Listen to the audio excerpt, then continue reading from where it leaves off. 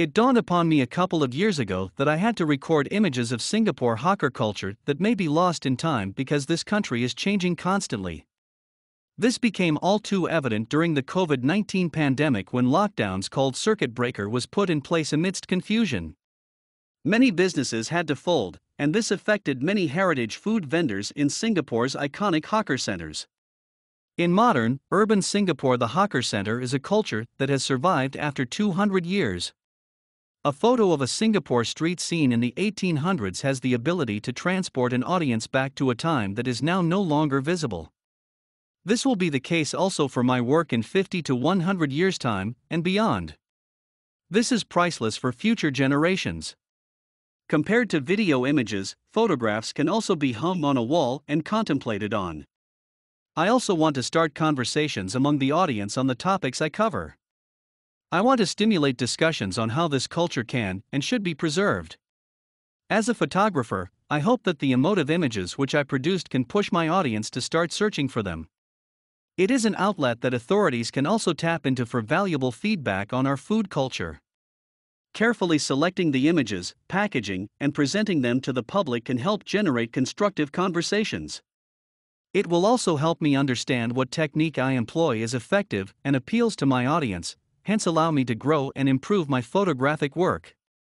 I want my work to have a meaningful impact, not only for those living in my time, but also for others in the future. In modern, urban Singapore, the hawker center is a culture that has survived after 200 years. Truly little has changed in terms of how they function. I started documenting them for posterity because many vendors are getting on in age, and in an era when they hardly have anyone who wants to take their places. Better occupations beckon their better educated children. COVID-19 was the trigger that pushed many of them into retirement.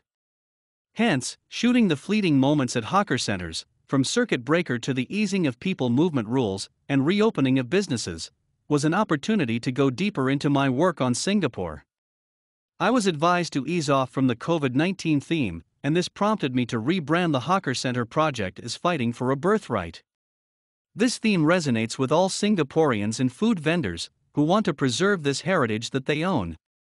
This project that I have embarked on appeals primarily to Singaporeans as it documents a history they are intimately connected to.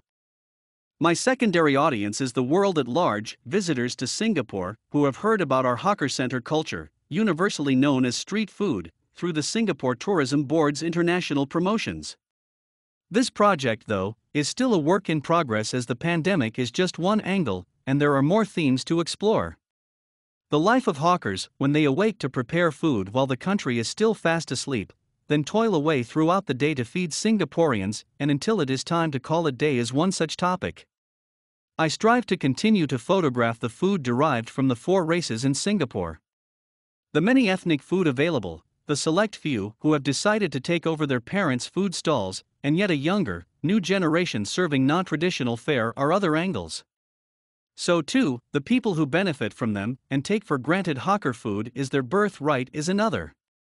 These are topics that are worthy of covering with my camera.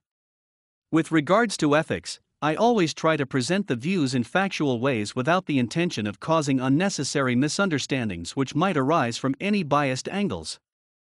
I emphasized on the importance of not affecting and disturbing the hawkers and the customers during the photography shoot.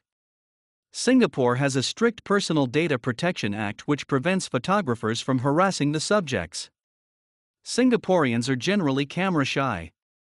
Some do not like to be photographed, hence I respect their wish.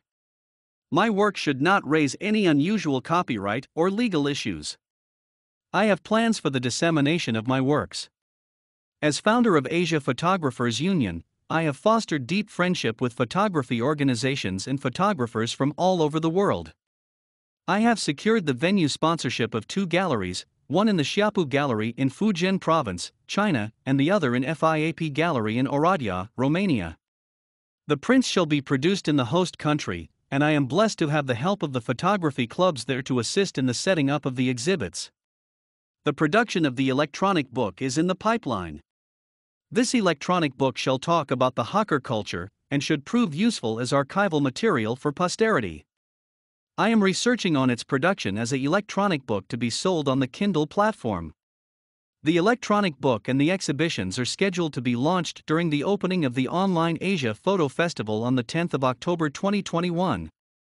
The Asia Photo Festival saw 52,000 unique visitors in the 2020 run. The portfolio and a recorded video feature on me will also be featured in the online gallery of Asia Photo Festival. The marketing of the events shall be done on Facebook, Instagram, as well as emails sent to the 8,000 photographers in the distribution list of Asia Photographers Union. Asia Photo Festival and the exhibitions in China and Romania run for 2 weeks. Throughout the 2 weeks, testimonials shall be collected from the audience for feedback and improvement. In conclusion, the MA project is a unique final lapse of a very long-term effort. It has reshaped me as a photographer and a university lecturer in photography. In working for my MA program, I have come to realize the need to train my focus on key details that will improve my journey as a photographer.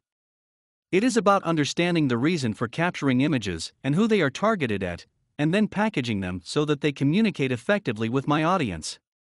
Critically assessing what I do regularly is also essential.